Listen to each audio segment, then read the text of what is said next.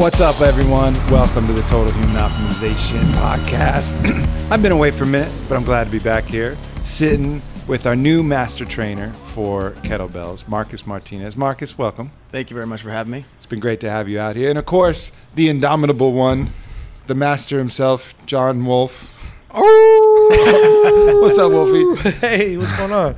So, you know, when we're building this, team of X-Men, these team of superstars, each specialists in their own implements. And of course, kettlebells are something that's a super important implement to me. It's something I use virtually every single workout that I'm in the gym. And so, when John said he had a kettlebell guy, I was a little skeptical at first. I was like, you sure? What's it going to be? So you came out, and the first thing I wanted to do was to get a workout with you and just see how you worked in that kind of training dynamic, see what kind of workout you put me through.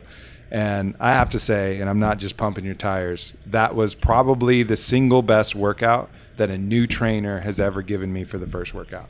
Awesome. It was like phenomenal. Like the variability of the different things that I was both learning and doing mixed with like finding the right workload. Because usually like people either try to smash me, they're like, oh, it's Aubrey, I got to smash him. Or they're like, kind of feeling it out. They don't want to take it too far. They just want to kind of suss things out. But you were able to like really strike that perfect chord. And so I knew we were in good hands. Awesome. Right from the start there. No, it's good. I mean, it takes a lot of time to be able to hone in on that and to not just want to smash you, because that's how most trainers think. They're like, okay, I'm going to burn him out. I'm going to do as much as I can. I'm going to leave him just a sweaty puddle on the ground, but that doesn't make us better. And my goal has always been, what is going to make that person better? How can we have a better moving human rather than just more weight, more reps, more time? And that fits in super well with our whole philosophy here. I mean, sometimes you get smashed, but only when the smashing is appropriate. It's intentional smashing rather than haphazard Donkey Kong style, like no matter where you are, what you're coming in on, you're getting the same thing. And, that's really kind of the foundation of our fitness program. Without a doubt. I think, when we're working with general population or we're working with elite level athletes, we're always trying to find that right balance of, well, everybody needs to move better, like Marcus says. Everybody should feel good. They should feel more competent, and they leave just more capable of doing whatever life throws at them.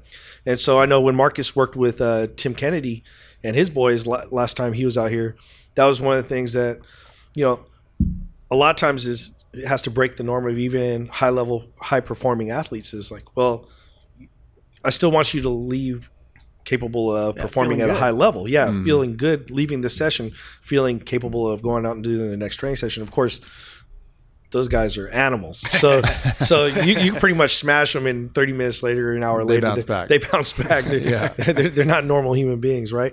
But at the same time, they value it too. It's not always what people want to hear at the time, but when you give them what they really need, they respect it, because since then they've spoken really highly of Marcus continuously. And just this last weekend, like you said, this recurring theme, Tim and his crew had their sheepdog response training seminar, and they pull us in to talk about that very same thing as well. How do you maintain the chassis? How do you keep the chassis ready to take on whatever weapon or whatever opportunity and be able to utilize the human body to protect yourself, protect others? Well, your fitness is a huge component of that. And the type of fitness that we proliferate, I think, is the right kind of fitness for that type of mindset. Yeah, agreed. So Marcus, before we get into your background and what brought you into this journey, why kettlebells, man? Why should anybody pay attention and give a shit about kettlebells? It's one of those tools. As soon as I picked it up, I knew, okay, this is something different.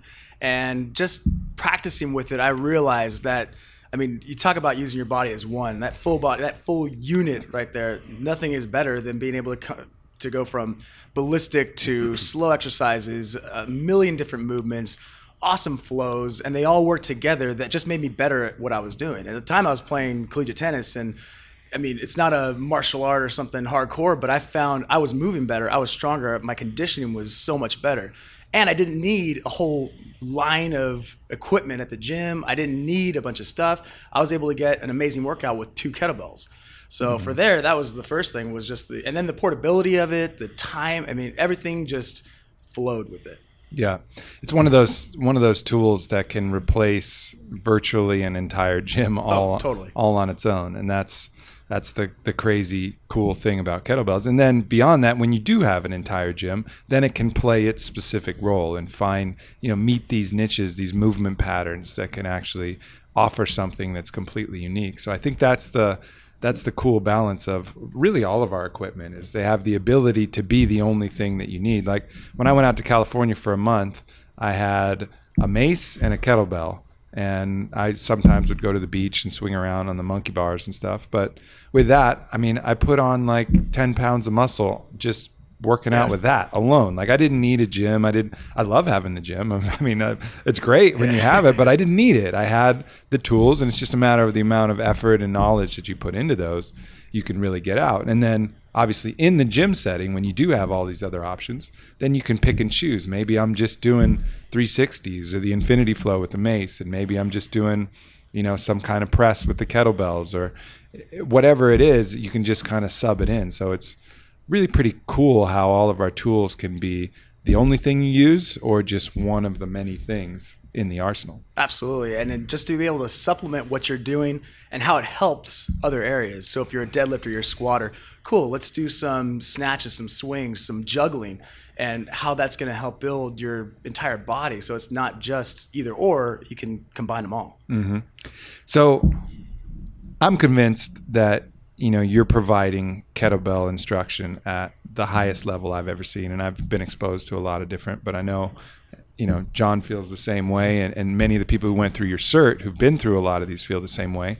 So tell us about your journey. How did you get to this level of mastery that finds you in this seat right here? Man, it started off with, I was just looking for something different. I was tired of the same old bodybuilding routines. I found an article, old school article from Mike Mahler, and it was a kettlebell. So I'm like, okay, this looks kind of interesting, a little different. Tried the workout with a dumbbell, thought, okay, this is pretty cool. Got myself a kettlebell. From there, I was hooked. Immediately started doing workshops, worked with Pavel, Steve Cotter, all the OGs in the kettlebell world. And the more I practiced, the more I experimented, the more I liked it. So from there, I started my training practice. I started my gym. That was a kettlebell center. And just did classes, personal training, just experimented with a million different things. And started my own certification out of there, and started traveling, doing all that. And so it was just a long, long process of fine tuning. And so it wasn't just follow this person's program, follow this person. It was take this person's knowledge. How can I tweak that and make it a little bit better for me and for my clients? How can I take this and move it a little bit better for that person? So it was just tons of experience. And from there, it culminated into this, to where I am now. So, I mean, to say, oh yeah, I swung a kettlebell around, I mean, that'd be understatement of the year for me. It's been 10 years of nonstop just dedication and practice to it. And I think one of the cool things that really fits with the whole Onnit philosophy is to remove the dogma surrounding a lot of these different camps. Absolutely. I mean, kettlebells, they get very dogmatic, and this is the only way, this is the way. And they're not using biomechanical reasons or any other kind of scientific reasons or studies or anything like that. It's just, that's the religion of their practice, Exactly. And I think what Onnit's done is come through and say, forget all that bullshit. Like whatever really works is what we're going to provide. And I think that's what you've done in your own kettlebell education. And I think that's allowed you to leap ahead of a lot of these other different schools, is just not getting dogmatic, not saying this is the only way to do it. Everything has a purpose. Some things may be a little bit risky, but may have gains, so you have to weigh all of these different factors, or some things, and just look at it from a totally pragmatic viewpoint. And I think that really, in any field, advances your ability to educate and assimilate knowledge. Yeah, so that's one of the things that really attracted us to Marcus. I've been following Marcus's career for probably 7 or 8 years. I mean, when I started doing online content with ESIC and everybody, Marcus was working with Mark back in the days, and they're doing very similar stuff. And they were incorporating clubs and maces and a lot of the content that we've assimilated into the Onnit Academy curricula. And that's really something that I thought was inspiring, because there weren't very many people who were using a multi-modality approach. So they weren't using different tools. They're either a kettlebell guy or a club guy, and it's kind of, well, once you select one and you just put all your eggs in one basket, then of course that looks and feels like the answer to every problem the world has, right? So, so the thing about it was as time went on, obviously we saw a continued evolution of how those other tools influence the way we move, and that's something that other people don't buy into, they don't see. But if you never swung a mace and you never swung a club, then the way you swing a kettlebell is going to be inherently different, because you don't see the value in looking at things from these different angles. These tools and these different methods, they open your mind to different ways of solving the same problem, I think that's a big part of the certification that we've brought here to Onnit, is unlocking your imagination. So not being so dogmatic. It's based off principles, the sequence of strength, things that work for any tool, but then being able to unlock into different ranges of motion, different planes of motion. So we're not just doing the same old thing. I mean, I made the joke, I don't want everyone to go hashtag the Onnit Academy kettlebell. And like, no, you're creating your own thing from this. We want you to build and maintain and experiment with yourself and your clients based on what you learned here, and not just think of it as one way. Yeah. I think that's key. Yeah. So the people who are, experiencing this certification, obviously are getting a base of knowledge for themselves, but it's also, for trainers who want to be able to provide this to their clients, or even if it's you wanting to teach your buddy how to do it. So, how do you handle the balance of the training for yourself and also the coaching cues for somebody else? Is that just kind of inherent, or is that something you really work with? It's part of what we've put together with this, so that we have that foundation. So someone who's never used a kettlebell before, or they have very limited experience with it, we have that foundation that's absolutely necessary to be able to build to the rest. And someone who's already past that, we all have to practice the basics. We're going to practice the basics all the time. So that's going to just hone in on that. And so as we progress through the course and through the weekend, we start throwing more and more things based off of what we learned from the beginning. So that way we all get something from it. So now I have something that I can work on myself. And I made sure that every person had that question in mind. What can you find from this cert that's going to help you, help a client, and help your business? So that way they come into it thinking differently. They're not just coming into it like, I'm going to swing a bunch of bells around. No, we want them to have something that they can use immediately for themselves and training. So even if they're not a trainer, they can go train their mom. They can go train their friend. And now we have more people doing better form using the tool that's going to help just more people. Yeah. And the big thing about it was, over the course of the weekend, Aubrey, exactly the scenario you're talking about. You had people who had no experience, people who have no professional identity as a trainer, nor even an interest to be doing it as a profession, because they already got their gig, right? But they're here for personal improvement. Then you have people who are trainers who have no kettlebell experience. Then you have people who are trainers who've gone through all of the other certifications. And not to say that those other certifications are any less valuable, they just provide a different perspective, right? And those perspectives are all funnels into a greater mass of knowledge. And I think that's what we continually always want to preach, is like, hey, that's great. It's just like everything else. That serves you really well until it doesn't serve you as well anymore. Like any stimulus, right? Sure. Mm-hmm. And so one of the things that was really eye-opening for some of those people who had gone through a lot of the other certifications is, when you define something as an ideal or optimal or the one true way, the problem is what happens when that one true way is injurious to a subset of the population. What is the solution? Well, if you don't give them a perspective that enables the coach to make a better decision for that one person or that segment of the population, then they're hurting people, right? Sure. And so when one of the things that was eye-opening on the first day was Marcus did an excellent job of honoring all of the Onnit Academy principles and fundamentals, because we've been charting these through lines through the whole process. But for those people who had gone through those other courses and they're like, well, this is the way we do it. Well, we show them a way to progressively get towards those goals, rather and still say that this is success. This is correct. It was almost like they had to fight to reaffirm that this was true. But then they realized, like, well, I've been forcing people down that path too soon. I've been forcing people into an alignment that isn't strong. And this is kind of the through line is it's about alignment, challenging your body's ability to maintain alignment. It doesn't matter if you hit the end range or if you hit 60% of that range or whatever the case is. If you stay true to your body's ability to hold form and challenge yourself with these different incremental variables, then you're going to adapt. You're going to get strong as hell, and you're going to have a lot of fun. And that's one of the things that Marcus keeps on saying is like, we're going to have we're going to have a lot of fun this weekend. And when I say we're fucking going to have a lot of fun, that's actually the words that Marcus says a lot.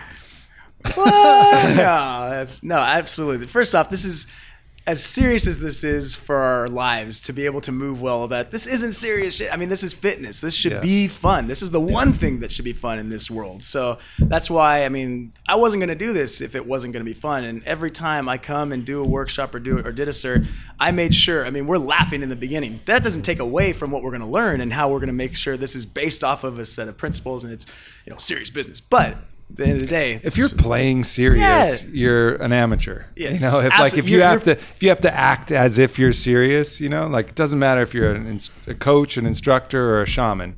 If you're like, I'm in serious mode because it's serious business, you're a fucking rookie. It means like if you can't laugh, you're playing the wrong game. Absolutely. Yeah, no, I'm with that 100%. And that is one of the great things about these tools is it's fun. I mean, you're learning new stuff. You're testing new stuff. I mean, my favorite thing is the inverted press right now because a lot of people think it's kind of easy. So I trick people like Orlando into trying it and offer cash rewards for doing it.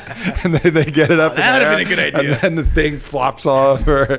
And it's just kind of my own devious way to fuck with people in the gym. But you have fun with these different tools because you test yourself in different, it's almost like playing horse with yourself, where you have different skills that you're learning and different things that you can practice. Absolutely. And the thing with the kettlebell, doing stuff like that, inverted, juggling, it just creates awareness. And that awareness is going to allow you that transfers into everything. It transfers into sports. It transfers into life. It transfers into everything. Like I joked about, my daughter doesn't come up to me right in front of me and say, Dad, pick me up, and waits until she's nice and stiff. She jumps on me on the side. She runs up to me. It's like, you have to always be ready. So having that awareness to be able to move your body carefully is also going to injury proof you. Yeah.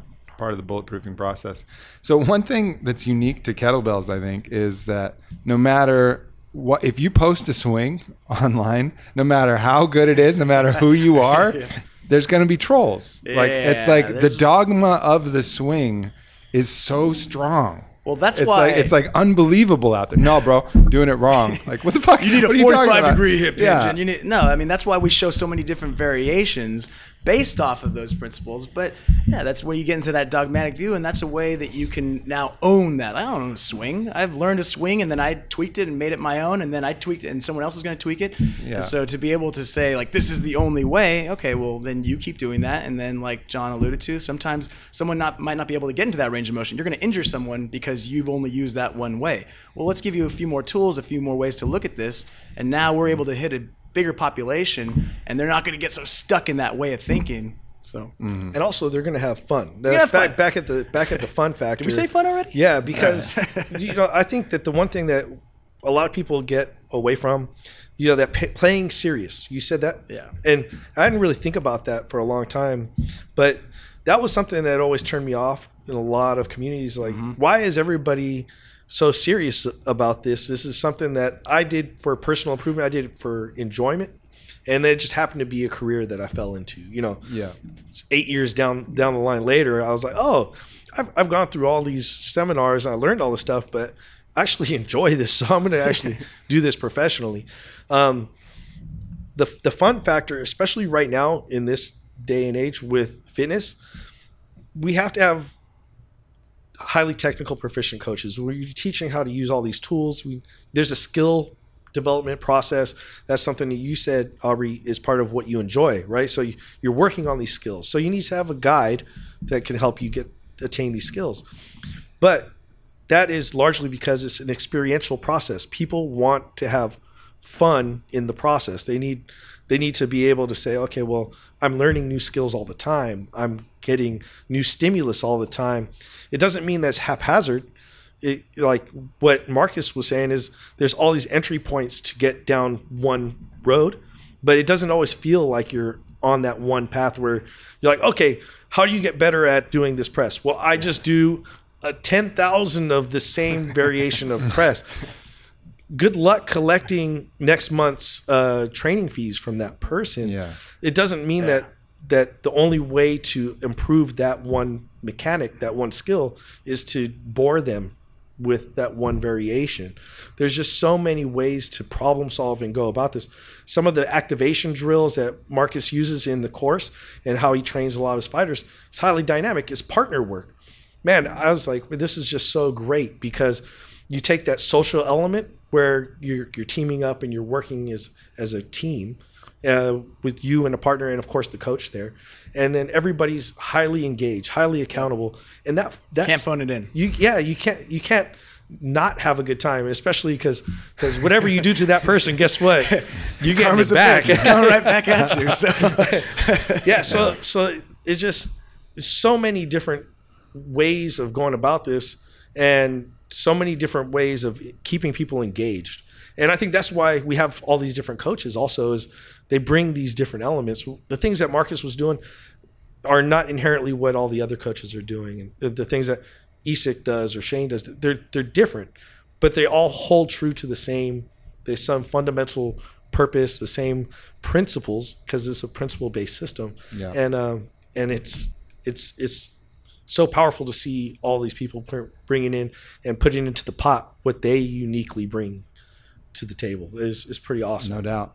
So there's a lot of people probably listening to this who have never touched a kettlebell, like, period. And maybe it's a motivation thing, or maybe it's they're just comfortable in the barbell space, or, you know, elliptical machines, or whatever they're comfortable with. Like, what's your advice for like pushing the boundaries or getting the motivation to get in there and get after it?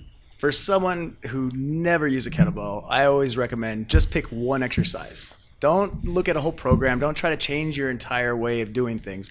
Pick one exercise that's going to help you. So for my athletes who are hardcore barbells or hardcore calisthenics or whatever, it's like, okay, we're just going to pick one exercise and just introduce that.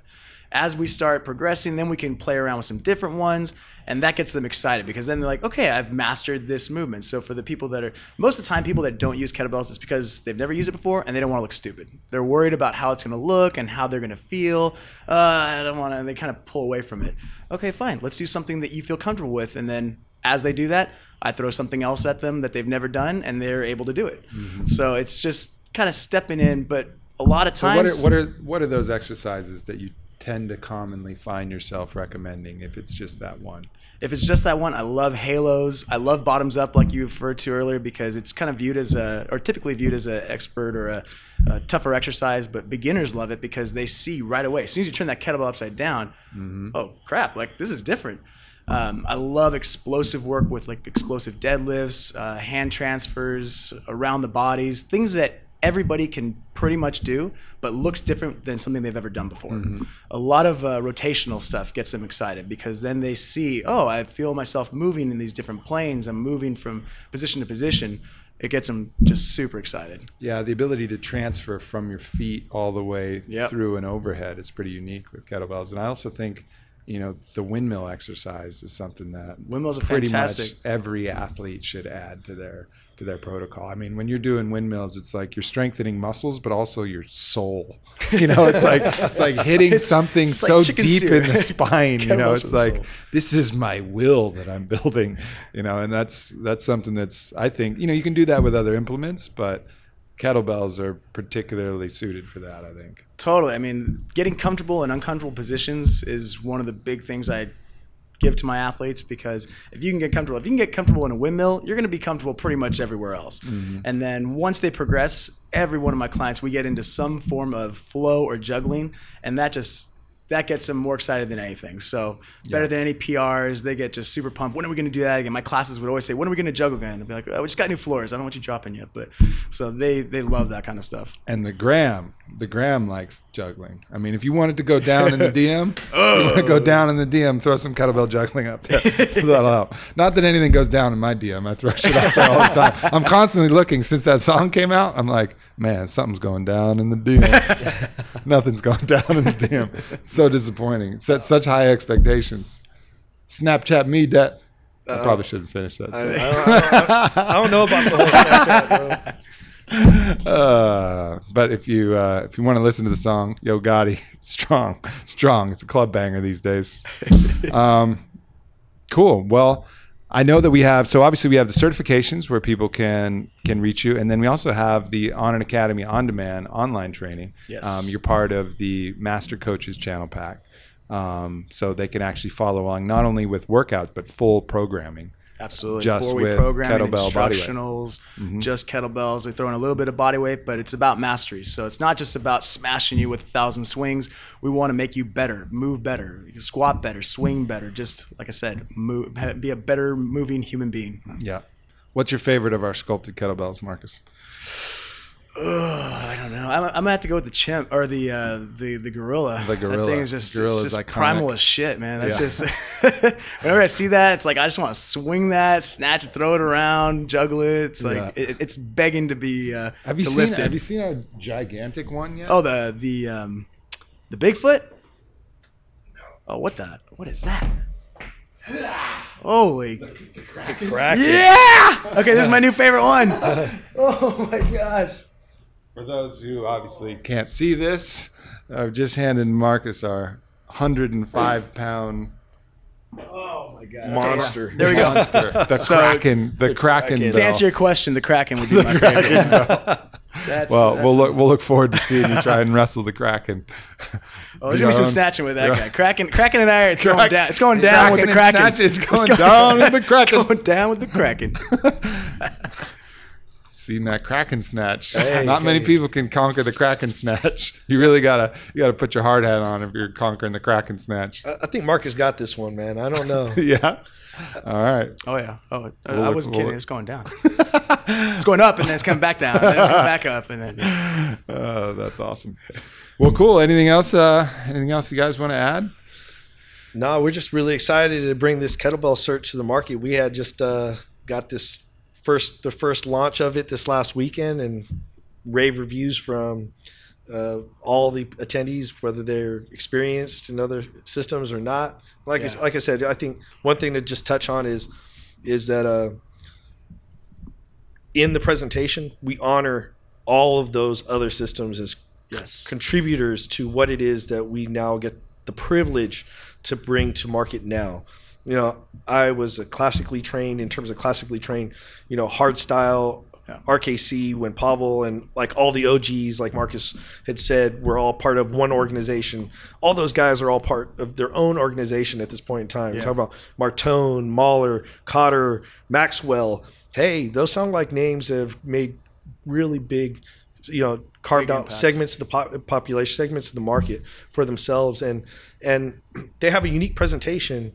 It all came from, we all walk similar paths, and now we're all walking different paths. I think that thankfully Marcus has walked a unique path that's allowed him and allowed us to kind of see the not uniformity, but the convergence. The convergence, exactly. That we these paths have converged for a reason, but with Marcus and Onnit, and it's really apparent now as we have them in house how important it was for us to be working together on this project, and it's pretty phenomenal. I think that everybody who's gone through those other education systems will benefit greatly. Yes. People who have not gone through those education systems will benefit greatly as well, and that there's no discrediting what other people are doing by coming to any of our education system. That's the biggest thing I want to take away from that, is that we do not discredit. We do not say this is the best, the only way. This is the way that that's getting back to being a religion again. Exactly. I mean, this is, everything has value. Everything has value. So as long as you look at it and take the valuable part and discard the rest. Eat around the rot in the apple. Don't throw the whole apple out. And that's really the holistic Onnit philosophy. So glad that we're keeping it consistent all the way through all aspects. Nothing better than that.